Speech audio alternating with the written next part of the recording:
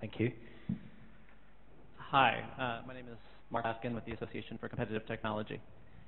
At the height of the WSIS debate over the future of ICANN and went on to replace it, a colleague of mine wrote an op-ed in the Financial Times. In it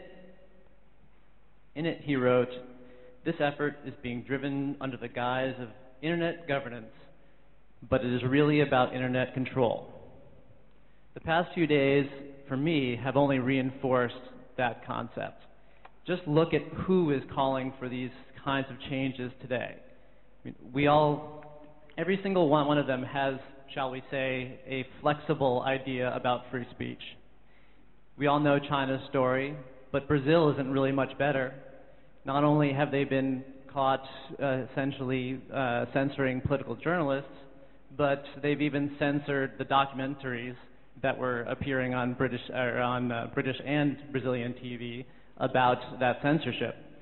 And then Silvio Berlusconi isn't even here, but he's now calling for internet governance in a internet national forum. And, you know, as we probably all know, he's either bought up or sued every journalist ever tried to criticize him. So I'm going to ask you to do me a favor.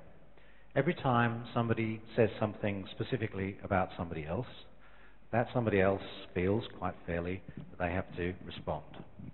And all we do is we understand your opinion and we understand their opinion, probably both of which we know already. So I would appreciate it if we could be perhaps a little less specific about individuals and territories and just talk about principles. Sure. I mean, in terms of principles, I think that we need to be very careful before going forward into these discussions about tearing down this bottom-up multi-stakeholder body, which is ICANN, and replacing it with a top-down government-led body where governments that have a penchant for essentially censoring free speech have a bigger say in the way that the internet is run.